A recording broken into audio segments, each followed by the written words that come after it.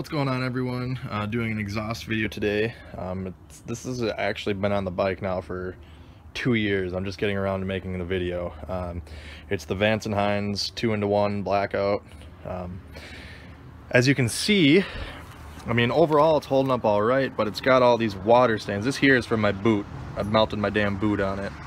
I got caught in a couple of rainstorms, and it made the finish all kind of nasty like that. So if anybody has any tips on how to fix that, let me know. I was kind of trying to avoid heat wrapping because I'm not a big fan of how it looks, but I might have to at this point.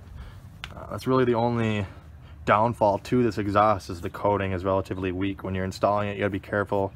Don't scratch it or anything, but it's got a nice bezeled tip here. A little bit better shot for you. Now this is a cold start. I haven't started this thing in about a week, so.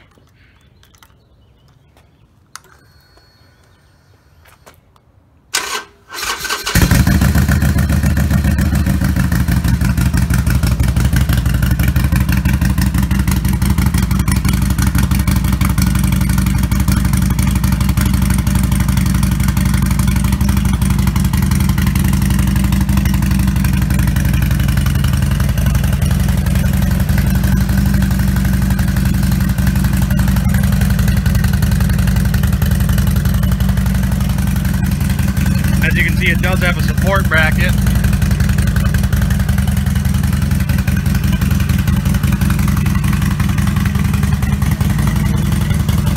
And I did use new gaskets where the pipe meets the cylinder head when I installed it.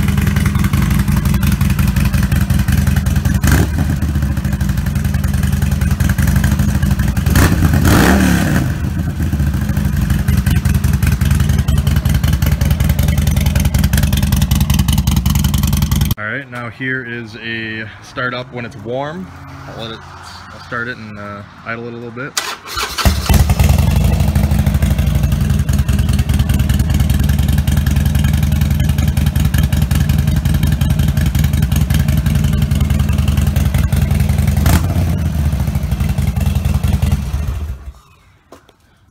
One nice thing about this exhaust is it's reasonably loud when you want it to be, but it doesn't exit right at your ear hole.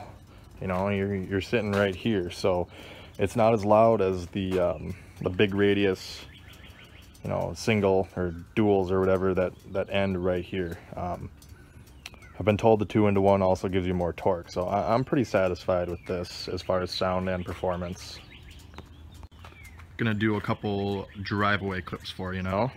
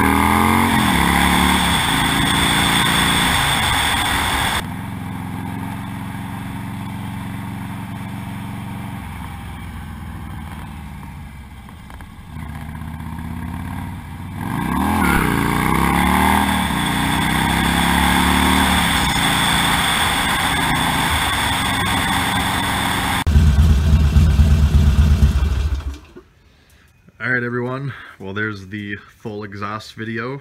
Hopefully you found that useful. I will put a couple links in the description below if you're interested in this exhaust, a couple places where you can get it. And that's it. Thanks for watching. Make sure you hit that subscribe button if you like this video and hit like.